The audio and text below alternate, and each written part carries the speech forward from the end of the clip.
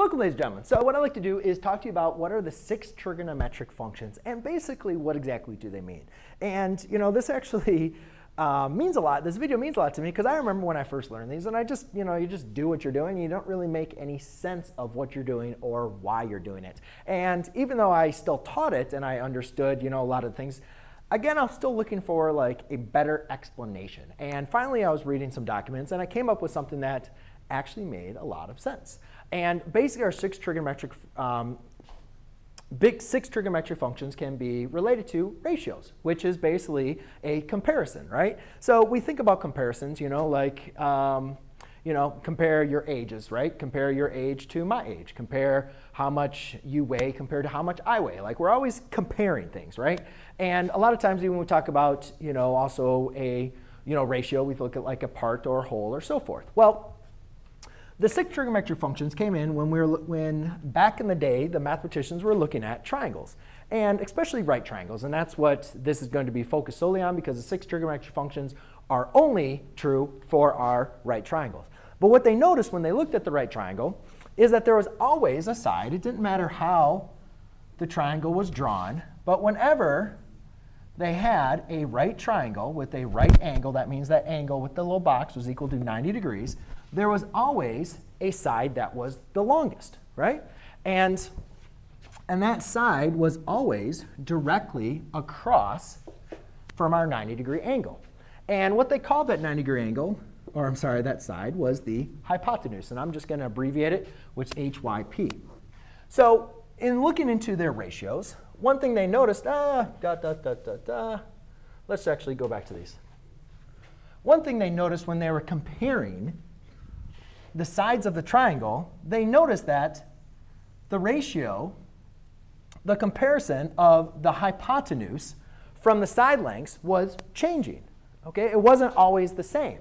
So however long the ratio of the triangle, the hypotenuse was, the ratio changed with the different side lengths. And that is basically what our 6 trigonometric functions are. It's a ratio. It's a comparison. How does the side lengths compare to the hypotenuse? Now, we know that they cannot be exactly the same. So how close are they to its ratio? Is this side length half of that side length? Is it 1/3 of that side length? So all your 6 trigonometric functions is just a ratio, a comparison from one side length to the hypotenuse. Now, it's important, though, when we're looking at our 6 trigonometric functions to identify an angle. And I'm using a very typical triangle that we're going to see.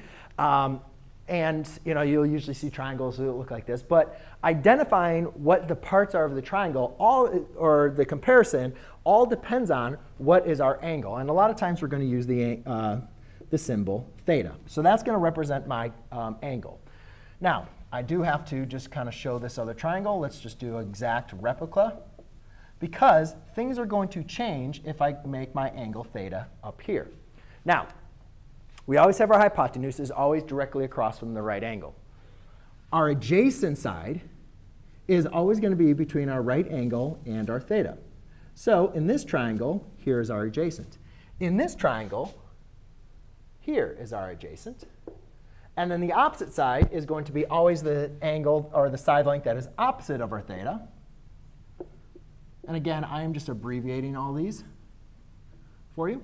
And that's going to be our opposite. OK? So the comparison of this angle theta, we have a couple comparisons. We have opposite so we can compare the opposite side to the hypotenuse, the adjacent side to the hypotenuse, as well as the opposite side to the adjacent. But then, not only, we could also do, well, what about how does the hypotenuse compare to the opposite, the hypotenuse compared to the adjacent, and the adjacent compared to the opposite? So therefore, you come up with our 6 trigonometric functions. So I'm going to erase this because we're just going to focus on one. OK. So the first trigonometric function, or the first ratio that we're going to use, is going to be the sine.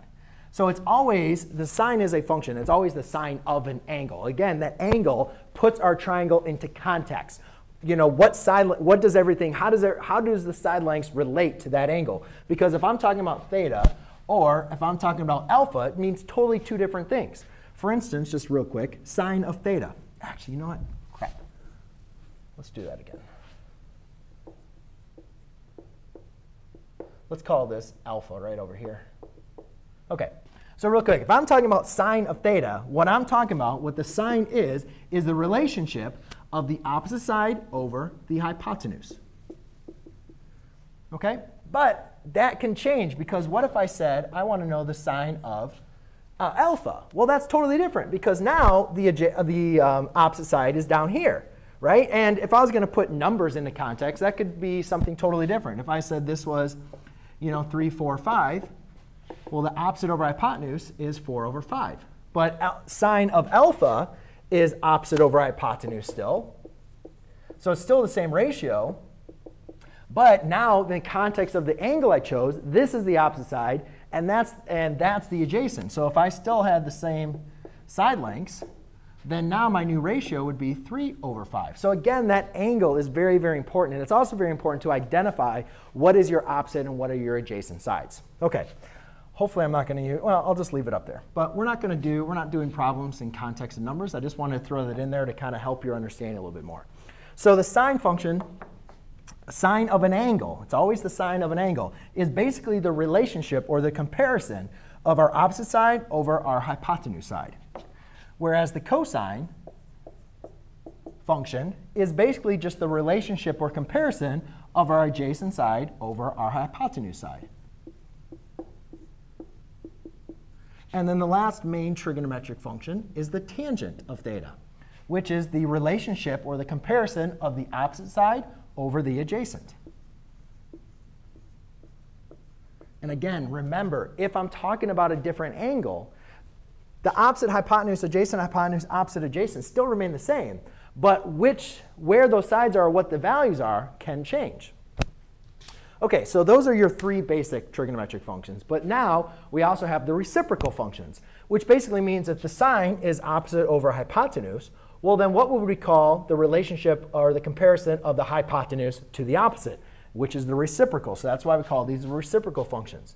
So the first one is we have cosecant of theta, which is the hypotenuse over the opposite. We have secant of theta, which is a reciprocal of cosine, which is the hypotenuse over adjacent. And we have the cotangent of theta, which is the adjacent over the opposite. OK? One quick thing to kind of remember, a lot of people, I'll just write this up here. A lot of people, I remember, this is how I learned it. Learn it by SOHCAHTOA, right? So that's sine, cosine, tangent. And just remember, sine, opposite over hypotenuse, cosine, adjacent over hypotenuse, tangent, opposite over adjacent. Just a quick way to easy to remember these. But it's also very important to understand the reciprocal functions. And remember, it's all in context of our angle. Because even though these are the same, again, if I start doing this with theta, even though it's opposite over adjacent, this is now my opposite side, and that's now my adjacent. So it all changes based on the context of the angle that you're using. But there you go, ladies and gentlemen. That is just a brief introduction of your 6 trigonometric functions. Thanks.